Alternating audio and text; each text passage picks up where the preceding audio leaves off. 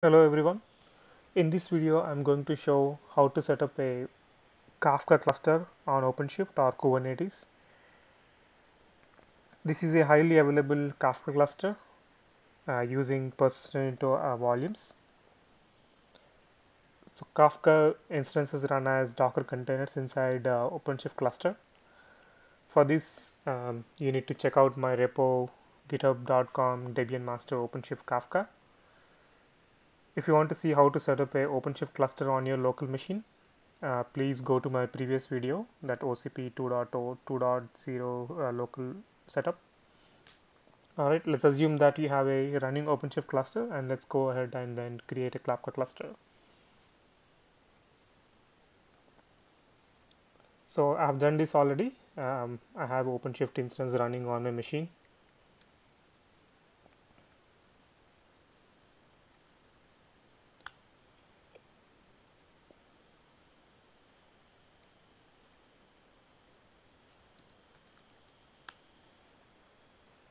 The default user for logging in is developer and developer.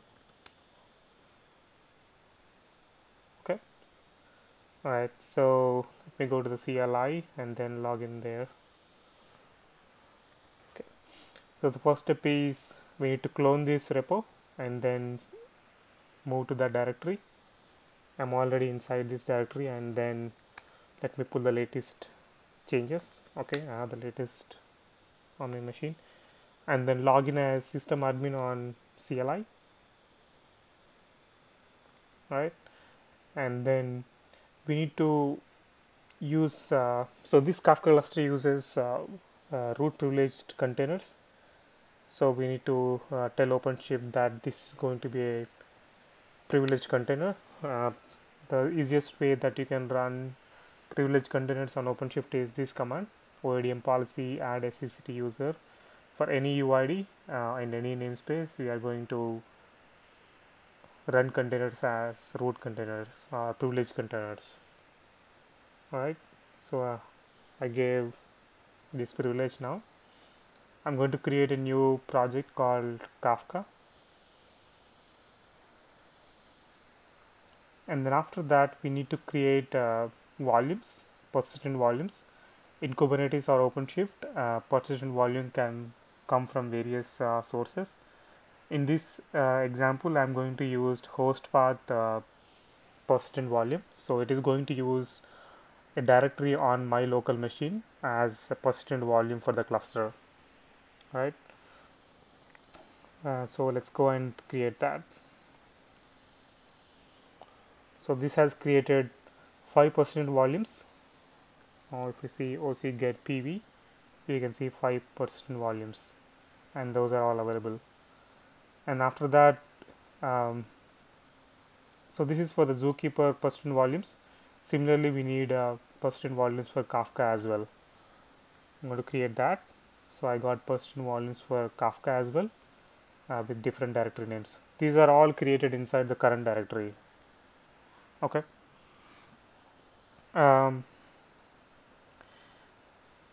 Okay. Once we have the persistent volumes, we need to create volume claims.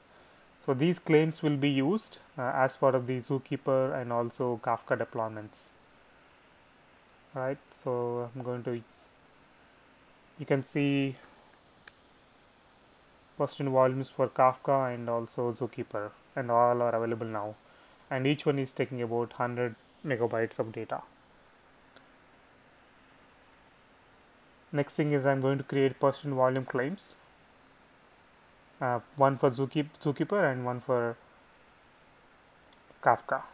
So these claims are important for accessing the persistent volumes. So persistent claims are basically like your tokens for accessing the volumes. All right, so I have created my persistent volume claims for Zookeeper and also Kafka and also Zookeeper both. Okay, once I have this, I need to create the Zookeeper service. Then the Zookeeper deployment. So this will be like pod, highly available Zookeeper cluster.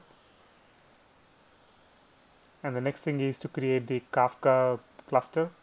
So that's going to read all the YMLs, this YML and this YML, this YML, all these YMLs, and then does OC create on all of those files, right? So let's do that.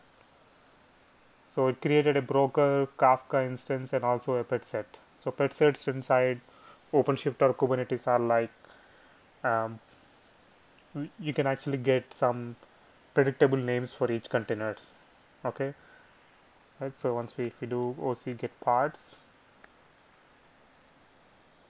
you can see I have a Kafka instance running and also a Zookeeper running. Let's put a watch on that.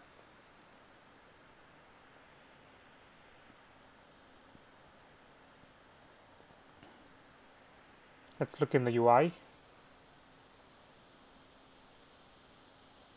So this developer user doesn't have any privilege for looking at the Kafka namespace. So I'm going to give access to this user.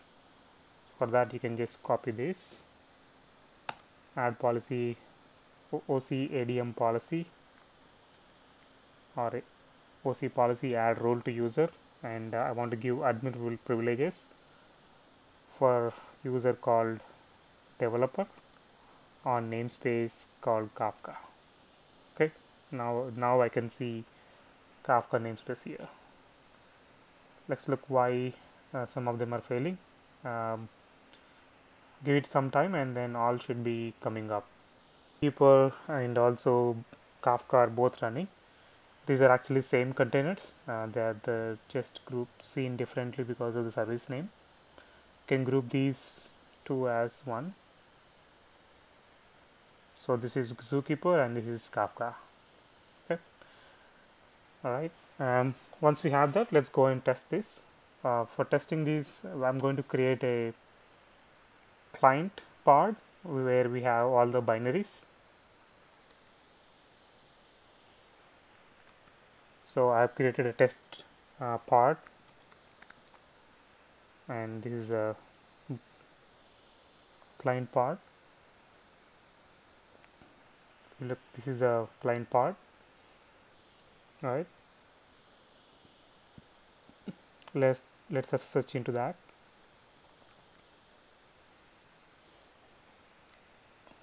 Okay, so we are on one terminal. We are inside the client test client. Let's do the same thing in another client. So from one client we are going to consume the message, and from other client we are going to produce the message. Client as in mean this part which has all the shell scripts for Kafka. Okay. All right. So let's do that. From the first one, I'm going to create a topic.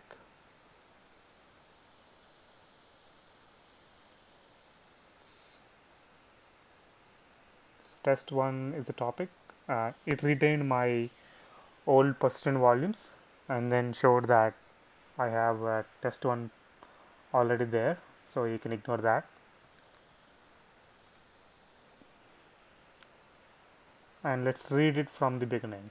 Okay. All right.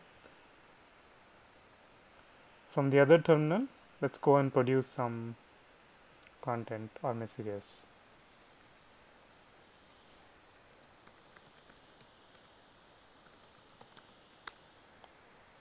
And then Control C, and you can see the messages are appearing on the terminal one, where we have the consumer. All right. So we are able to successfully produce messages and also consume messages. The next thing is let's scale the cluster. So scaling the cluster is pretty simple. All we need to do is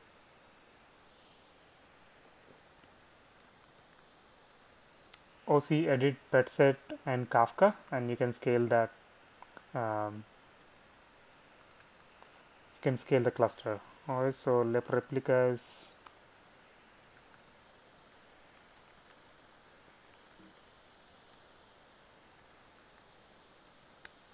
And change this replicas to 4, and this should automatically scale. Only thing that you need to keep in mind is we need to have open persistent volumes and also persistent volumes for Kafka and also persistent volumes for Zookeeper. Both should be available. Only then it will be able to scale. Okay, that's the only thing that you need to keep in mind. So let's go and save this. This will automatically scale the cluster to 4. You can see it scaled to 4 now. Alright, so it's pretty simple to create a Kafka cluster on OpenShift, and which is also highly available. Thank you very much.